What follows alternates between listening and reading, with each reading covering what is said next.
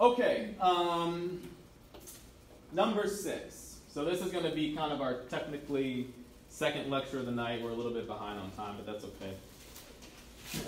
I want to spend a good amount of time on this, because I just sense from the Spirit that this is what he wants to emphasize tonight. So I am on number 6 in your notes, and I've entitled this lecture A Case Study on Woundedness and Healing, Immaturity and Maturity, Leah and Rachel. We are now going to spend 30 minutes or so looking at a long series of narratives in Genesis. While our focus has been on Jacob, I don't want us to read the following narratives with a focus on Jacob. I want us to read the following narratives with a focus on 2 sisters, Leah and Rachel. I want us to compare and contrast these sisters in relation to how they mature through life in the wake of woundedness. As we read their story, and we're going to read Genesis 29 through 30, verse 24, and 35, 16 to 20, fill in the chart below. I'll prompt you on when to fill it in, but it'll be pretty self-explanatory. Then we will do an analysis of these chapters on pages 4 to 6. This is going to be the sweet spot of tonight. I just sense that this is what the Spirit wants to have us spend the majority of our time on. Go ahead and meet me in Genesis 29.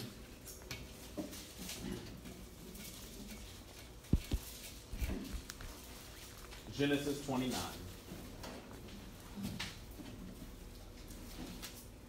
Beginning at verse 16.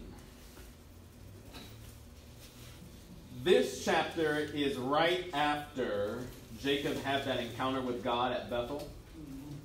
And remember, he was on the run in that chapter. He hadn't gotten to his uncle's house yet, Rebekah's brother. That's where she sent him. In chapter 29, he arrives there. His uncle's name is Laban. Say Laban. Laban. He arrives at Laban's house. Okay? Remember, at this point, he's still on the run from Esau. Okay? They haven't reconciled yet in chapter 29. Here we go, verse 16. Now Laban had 2 daughters.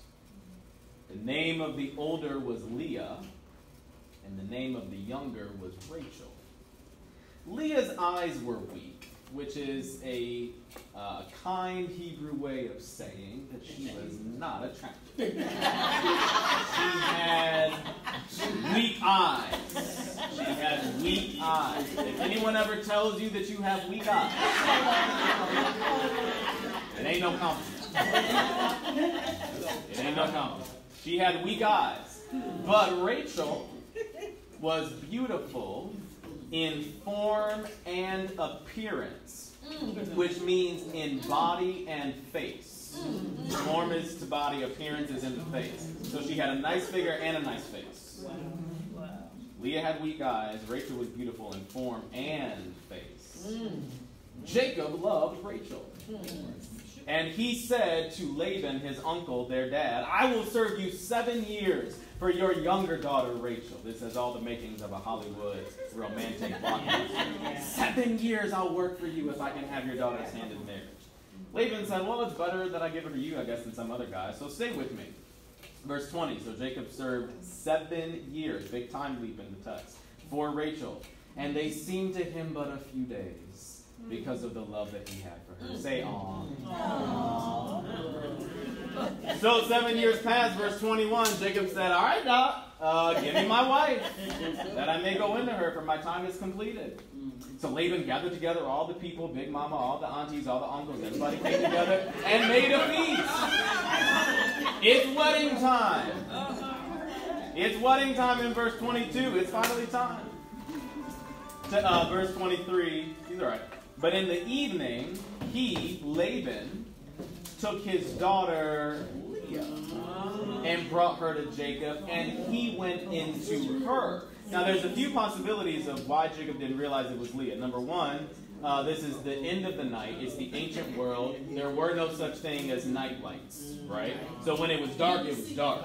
And the fires had been turned out. So one possibility is he literally just could not see her Along with that, she could have been wearing a veil, a wedding veil of some kind, and could have kept that on during the act of consummation, so he did not realize. A third possibility is that he was drunk. This is a wedding. Possibly, well, I think it really could be all three. It's nighttime, she was wearing a veil, and he was drunk. He didn't realize that it was Leah. Now, look with me at verse 25. And in the morning, behold, it was Leah! And Jacob said to Laban, he's enraged. Can't you see him bustling out of the tent in the morning? What is this you have done to me? Did I not serve you for Rachel? Why then have you deceived me? Now this is ironic. Because who is Jacob? A deceiver. This is irony in the text. Jacob is a deceiver and he just got deceived. Verse 26. Laban said, well, it is not done so in our country to give the younger before the firstborn. So complete the week of this one. Real quick, off to the side in your Bible. A week in Scripture equals 7 years. Wow. Now, a week also equals 7 days, but week in Hebrew is used two ways. W-E-E-K. It is used to refer to 7 days. It is also used to refer to 7 years. A week in Scripture could either be 7 days or 7 years. Based on the context, you figure out which is in view. It's going to be very important when we get to the book of Daniel. Amen. Okay, when we get to the book of Daniel, he's going to have a lot to say about weeks. He's referring to periods of years. The context helps you figure it out. So, Laban says to Jacob, well, bro, you're going to have to complete the week of the 7 years of Rachel, and we will give you the other also in return for serving me another 7 years. Jacob did so and completed her week, or her 7 years. Then Laban gave him his daughter Rachel to be his wife. Laban gave his female servant Bilhah to his daughter Rachel to be her servant. So Jacob went into Rachel also, and he loved Rachel more than Leah, and served Laban for another 7 years. We'll come back to that in a moment. When the Lord saw that Leah was hated, he opened her womb. But Rachel was barren. And Leah conceived and bore a son, and she called his name Reuben. That's the first name to write down, Reuben. The spelling of it is right there in the text for you, Reuben. I have an extra pen. If anyone needs extra pens, I have some. Reuben. And write this down on the box next to Reuben where it says son's name meaning.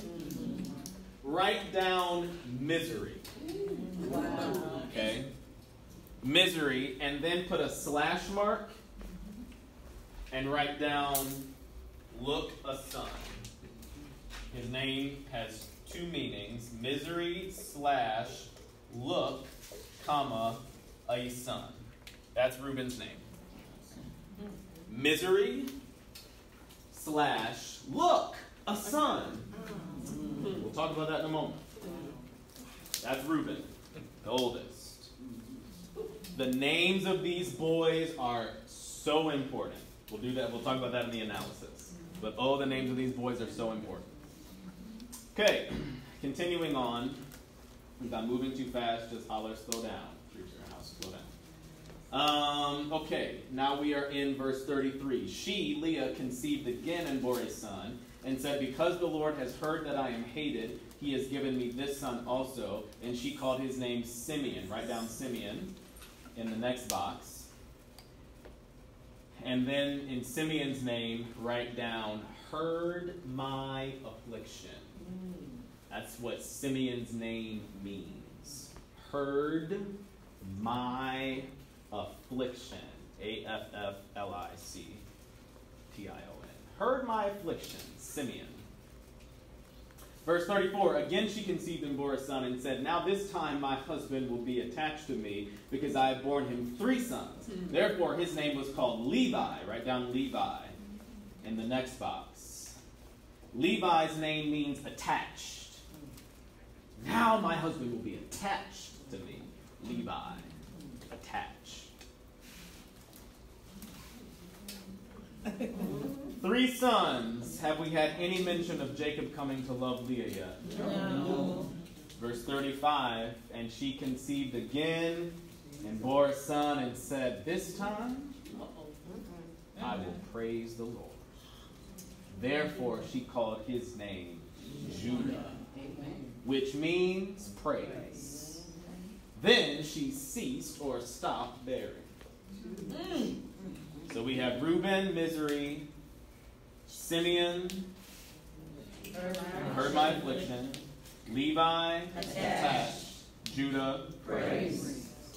Chapter 30. When Rachel saw that she bore Jacob no children, she envied her sister. Oh, this is an interesting. She said to Jacob, give me children or I shall die. Somewhat dramatic, but it clues us into the state of her anguish. Jacob's anger was kindled against Rachel, and he said, am I in the place of God, who has withheld from you fruit from the womb? Then she said, here's my servant Bilhah, go in to her. Oh, where have we seen this before? Her grandmother-in-law, who she never met, did the same thing. So that she may give birth on my behalf, that even I may have children through her. So she gave him her servant Bilhah as a wife, and Jacob went into her. And Bilhah conceived and bore Jacob a son. Then Rachel said, God has judged or vindicated me, and has also heard my voice and given me a son. Therefore she called his name, write this down, Dan, which means vindicated. Vindicated. Dan, vindicated.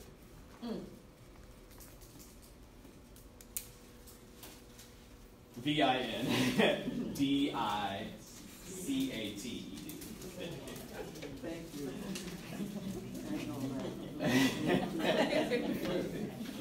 Verse 7.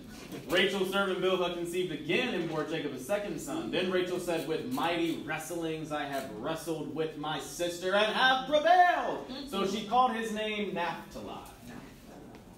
Spelling is in the text. Naphtali, which means wrestling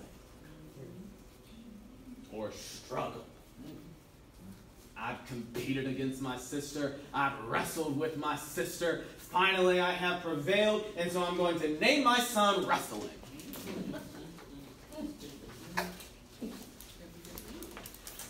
Verse 9, when Leah saw that she had ceased bearing children, she took her servant Zilpah and gave her to Jacob as a wife.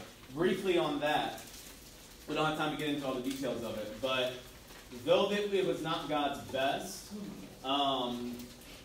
what Leah thought she was doing was an act of honor towards Jacob by giving her servant to him as a wife, and it's very different than Rachel's motivations. Rachel gave her servant to Jacob as a wife for her, but there's some subtle language in the text that indicates to us that Leah was giving her servant to Jacob for Jacob's sake and for the family's sake. We'll talk about that a little bit more in the analysis. Verse 10, then Leah's servant Zilpah bore Jacob a son, and Leah said, good fortune has come. So she called his name Gad. Write down Gad. We're on the next page now. Gad, under Zilpah, Leah. Gad. And Gad means good fortune. Now, if you're observant, you kind of notice something. Gad means good fortune. Verse 12, Leah's servant Zilpah bore Jacob a second son, and Leah said, happy am I, for women have called me happy. So she called his name Asher, which means happy.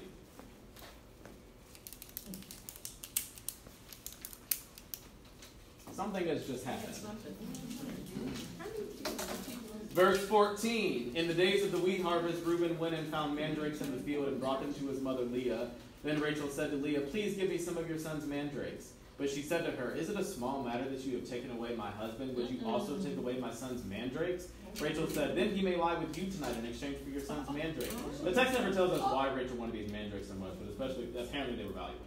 Verse 16, when Jacob came from the field in the evening, Leah went out to meet him and said, you must come in to me, for I have hired you with my son's mandrakes. The only way she can sleep with her husband is if she hired him out with her son's mandrakes.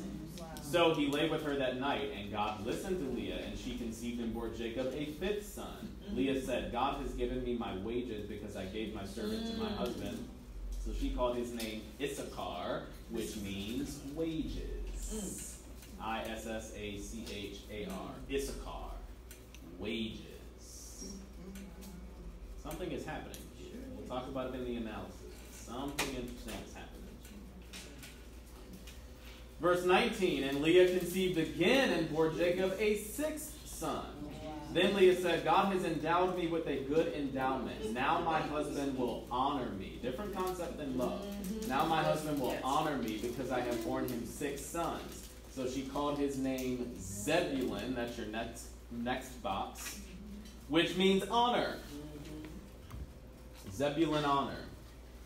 Afterwards she bore a daughter and called her name Dinah. Well, unfortunately, we're not going to have time to talk about tonight, but you should read chapter 34 on your own. Verse 22, then God remembered Rachel, and God listened to her and opened her womb. Up until this point, Rachel's sons have come through her servant, but now God opens up her womb. She conceived and bore a son and said, God has taken away my reproach. And she called his name Joseph, saying, may the Lord add to me another. That's the next box. Joseph, which means, give me another son. Remember, we are comparing and contrasting these sisters. Give me another son. I'll do some review in just a moment. Let's just do it now. So first we have, you didn't have to write Dinah down, by the way. That may have thrown you off. Just the sons. Yeah, sorry, I should have made that one. But you didn't have to write Dinah down, just the sons. So we have Reuben, which means, he was shouted out, right? The next son is, which means, third son is, which means, next son, which means, next son, yep, next son, wrestling. Right, now we're on the next page, Zilpah, Gad, which means, Asher, happy, Issachar, Zebulun, honor, Joseph, give me another son. Okay, now we have to turn over to chapter 35, beginning at verse 16 to get the birth of the final son. 35, verse 16. 35, verse 16.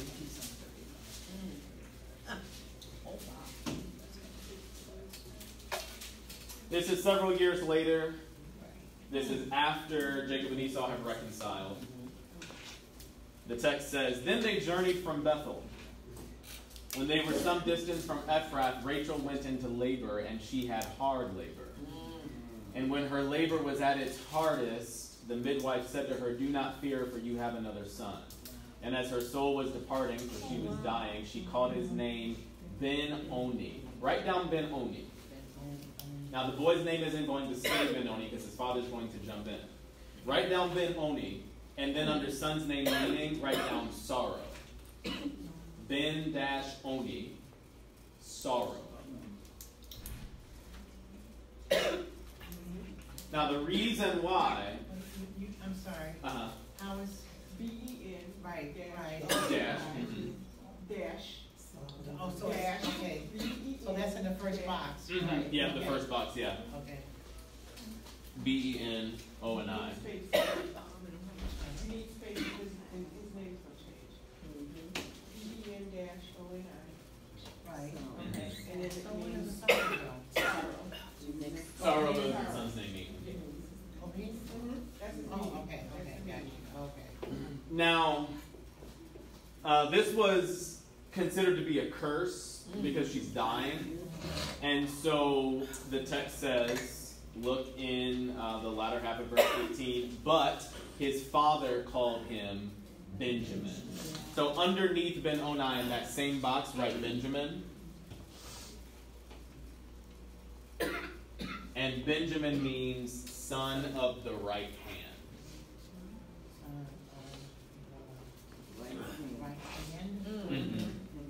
Son of the right hand. Okay.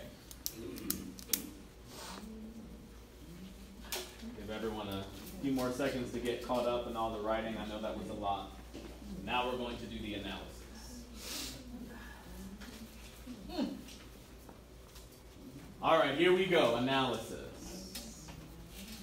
Leah and Rachel were both wounded by life. For Leah, her woundedness came early in life. It is easy to imagine that for years she was overshadowed by her younger, prettier sister, the beauty queen of the family, Rachel. Can you imagine all the relatives, family, friends, and boys in the neighborhood giving constant attention to Rachel and routinely neglecting Leah? It is without question that Leah's young heart was punctured by a wound of forgottenness and rejection. When Jacob arrived in Haran, he did not in the slightest desire to marry Leah. He asked Laban if he could work to marry Rachel, the younger sister, in a non-customary act. Once again, we see that Leah was overshadowed. The only way she eventually gets to marry Jacob is through her father's trickery and deception. Yet, even that was not enough. Literally, the next morning after their marriage was consummated, Jacob immediately rejected her and was enraged with Laban for his actions. Here we see that Leah's childhood, lifelong wound only grew deeper. To add insult to injury, she then had to sit by for 7 years and watch her husband work tirelessly to do what? Marry another woman. Even further insulting, the other woman was her sister. The same sister she had been comparing herself to and living in the shadow of for nearly all of her life. Leah was literally a debt for Jacob to pay off so that he could have what he really wanted. Through each of those 7 years, Leah's wound grew deeper and deeper. Yet further, once Jacob finally married Rachel, he did not divorce Leah. He was still married to her. So imagine this. Leah had to then live as the lesser loved, in fact hated, wife of Jacob. The wound only grew deeper. Turn the page. In light of these wounds, when Leah finally gave birth, she named her first son Misery, because that's what she thought her life was. Her second son she named Heard My Affliction. And her third son she named Now My Husband Will Be Attached to Me. Do you notice what's happening there? Leah was taking the pain of her life experience and importing it into the names of her children, which represents their life. More than that, repeatedly the text tells us that her hope was for her husband to love her because of the son she was giving him. In other words, Leah was saying, if I can't find healing of my wound through my marriage, maybe I can find it through my children. If you know anything about the inner psychology of marriage dynamics and family dynamics, you know this is a common shift that many women and men make in their marriage. They take the dissatisfaction and unfulfillment they have with their spouse and then try to find satisfaction and fulfillment in their children. This is incredibly suffocating and stifling for the child. Expectations are placed on them to heal wounds that preceded their birth. However, God did not design children to heal those wounds. Thus, many parents are routinely disappointed when their children grow up and move on with their own lives, because then the parent has to face the reality that their children were not for them. Here we see many parents enter into obsession and heartbreak when they become empty nesters, because they then have to return to the spouse or unfulfilled life that they had 18 plus years prior. However, when we get to verse 35 of chapter 29, something remarkable happens in the inner recesses of Leah's heart. She accepts her wound. After this moment in the text, we never see Leah strive to heal her wound on her own by having children. After this moment, Leah is no longer obsessed with her husband loving her. After this moment, Leah no longer feels the need to compete with her sister. The moment is when Leah said, "This time." Yes. Which indicates that she hadn't been. But she said, "This time, I will" what? Praise the Lord. And she names that son Judah, which means praise. It is at this point, underline this, that Leah's healing began. When she resolved to praise the Lord, which includes trusting him and releasing pain to him, she began to heal. Now watch this. Here's how we know that things changed for her. In verses 9 through 13 of chapter 30, The 2 sons born to her through Zilpah are named what? That's mighty different than the names of her first 3 boys. She went from misery, affliction, now my husband will be attached to me, then praise came in, and now good fortune. Happy. Leah had reached a different place of maturity and contentment in life. She resolved to praise the Lord in spite of her circumstances and disappointment. And that changed her. Notice, it did not change her circumstances entirely, because Jacob never loved her. But she changed. On the other hand, we have Rachel. Remember, we're comparing and contrasting. Rachel never reached this place of contentment, maturity, and peace in her life. Unlike her sister, Rachel's recorded wound came later in life. Though she was the chosen wife of Jacob, she was unable to have children. Infertility was devastating for a woman in the ancient world, and is still devastating for many today. Remember, this was an agrarian society, not a knowledge or industrial economy. A family received wealth and honor through their livestock and land, both of which required sons to work.